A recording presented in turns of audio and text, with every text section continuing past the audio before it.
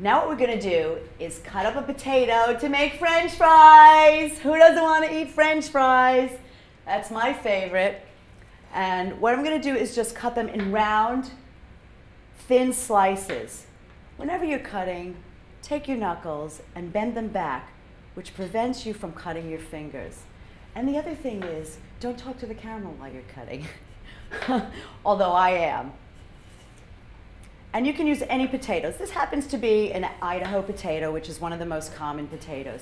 You can use Long Island potatoes. You can use sweet potatoes, which are really wonderful when you fry them.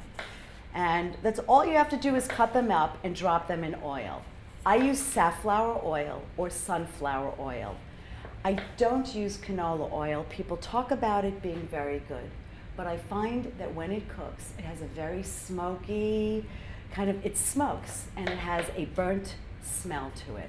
So I do not prefer it.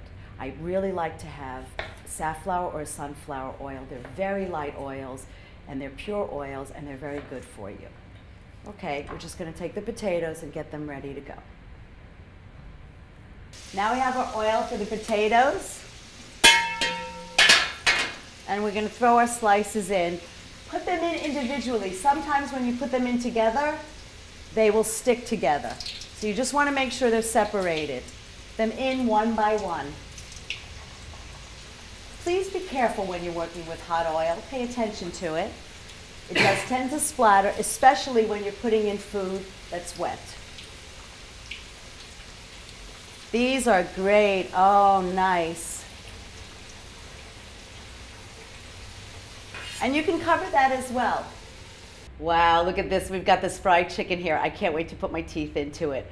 With the fried chicken, I have maple syrup and hot sauce. It may sound strange to you. Try it. You might like it. And here's some frizzled onions, which use the same seasoned flour and oil that the rest of the food was cooked in. We have our French fries, little round French fries with ketchup, and our fried tilapia with tartar sauce. Please enjoy this.